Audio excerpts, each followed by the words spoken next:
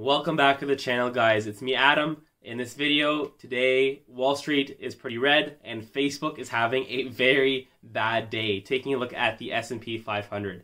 Big tech is getting it pretty rough today. Microsoft down 2%, Apple down 2.55%, Nvidia 4.63%, Google 2.16%, Facebook 5.11%, and Amazon 2.5%. Looking at financials, Visa's down, MasterCard's down, PayPal's down pretty rough. The banks are pretty much trading sideways, as well as Berkshire. Healthcare sideways down. The only technology that kind of survived today is Tesla, up 1.46% after car deliveries were announced over the weekend. It did touch 800 at one point, but it's retraced back to just below at 786.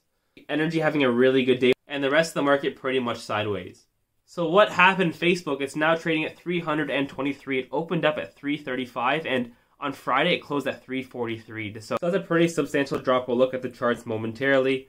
Scrolling down, we see Mark Zuckerberg loses $7 billion today as Facebook stock plunges. I know that he has equity in his own company. I mean, he's a multi-billionaire. I don't think he really cares so much about that as growing his company and making it as best as possible. So I know it sucks, whatever, but these guys, these serial entrepreneurs, like, they don't care about their net worth as much as when it comes to just creating the best possible product and growing it as big as possible.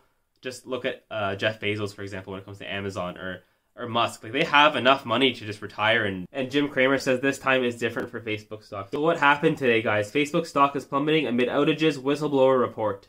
So this lady over here, she's the whistleblower, aka the snitch, who made numerous bombshell allegations to 60 Minutes, such as Facebook encourages hate speech for profit. There was conflict between what was good for the public and what was good for Facebook. And Facebook chose over and over again to optimize for its own interests, like making more money. Again, guys, this is really bad PR, but I want to take us to the charts for a moment. And I want to take you guys to the big news of the day that people that don't care about stocks all know about, that Facebook is suffering its worst outage since 2008. Oh, the horror. What will we ever do? And honestly, this is something I thought about. Let's say the internet went down for a day. The amount of chaos that would bring to the world. I mean, 30, 40 years ago, there was no internet. You can't miss what you never had, right? But now that Facebook is down, and Instagram and WhatsApp, people use these every day to communicate with one another and, post their selfies and post their engagements and whatnot. Like, I'm willing to bet probably people died from this outage today, like in some weird way. Maybe from communication loss or whatever, but in some other weird way it probably happened as well. So it marks the worst outage for the technology giant since 2008, when a bug knocked Facebook offline for about a day. But the service only had 80 million users back then. Today it's much, much, much, much higher. Facebook, Instagram, WhatsApp have all been down for more than 3 hours. So a very dark day in Facebook history. So this is Facebook stock over the past year or so. And I remember earlier this year, there was really big FUD regarding Facebook and their WhatsApp. Remember the whole Signal saga and Signal stock and all that? But anyway, everyone was saying all bad things about Facebook, and it dropped like a rock over, 4 or 5 trading sessions, and pretty much touched this 200 simple moving day average. Now, the gap between the 200 SMA over here and where the price was earlier is much higher. We see the big range compared to over here, right? So this is a much bigger drop, but we can see, again, using data we have before, it's not necessarily going to happen again, but using this data over here, we could potentially be seeing a buying opportunity the closer we get to that average.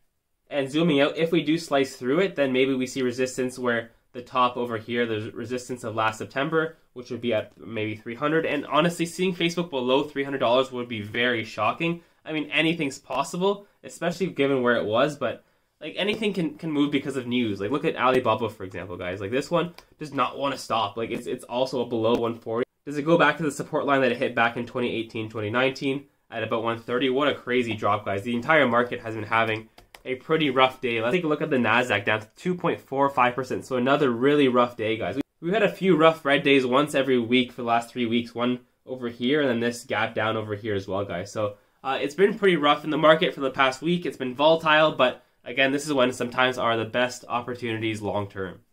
So how far can the NASDAQ drop, guys? So I had a support line of where we are right now at around 352, guys. But if we do slice through that tomorrow and the day after, and we see more weakness, I would say the next stop, guys, is the 343, 340 area. The resistance point back from earlier this year in April could become the new support, as well as the 200 simple moving day average. If we look at it on the weekly time frame and zooming out, then even if we slice through that, then the 50 EMA would be the next stop, which would be a very strong opportunity at that point. But again, will it drop that low? It hasn't for the last year and a half, pretty much. So, I mean, anything's possible, but, you know, you just gotta figure out where you're comfortable buying and how much risk you're willing to take. And taking a look at the SPY also on the 1 week time frame as well. Similar situation, guys. The 50 EMA is at about 405. That is a pretty long way down from where we are right now at 428. And we see back to the correction of last year, we dropped below the 20 EMA a little bit, and then we recovered afterward, which is pretty much where we are right now. So will we see continued weakness, or will we recover from here? Again, who knows? And taking a quick look at Facebook again, guys, the market cap is at $915 billion. It was over $1 trillion maybe 3-4 weeks ago. Over the past month, it's down like 15 or so %, which is pretty substantial for such a mega cap company. It was at $380. Now at $324 over the past month. Even when it was at $380, it was still cheap in my opinion. And as of right now, the forward PE is at 20.17, which is very low for such a strong growth company. I know there's a lot of fear right now. I know there's a lot of bad news and a lot of people are really down on Facebook. But as a company, I know sentiment is important, but as a company that is growing, and I know there are headwinds when it comes to their advertising because of Apple and that news that came out a couple weeks ago as well. Taking your own political beliefs out of it, do you think Facebook will continue to grow revenues and their bottom line over the next 2, 3, 4, 5 years? Are you willing to bet yes? In fact, my shares kind of depend on it. Otherwise, that's the end of my video, guys. Thank you very much for watching. Let me know in the comments below what you think of Facebook stock. Are you buying the dip? Are you waiting? Are you not touching it? As well with the rest of the market, guys, let me know in the comments below what you're doing. As well, as always, subscribe, like, and I will see you guys in the next video.